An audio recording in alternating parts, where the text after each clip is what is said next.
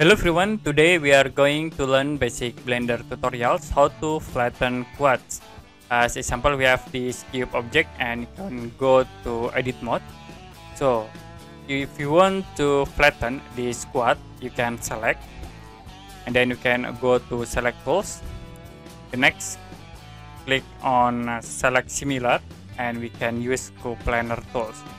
After it, you can change for threshold in it to pick all quads in this object, and then you can right click loop tools and then click flatten.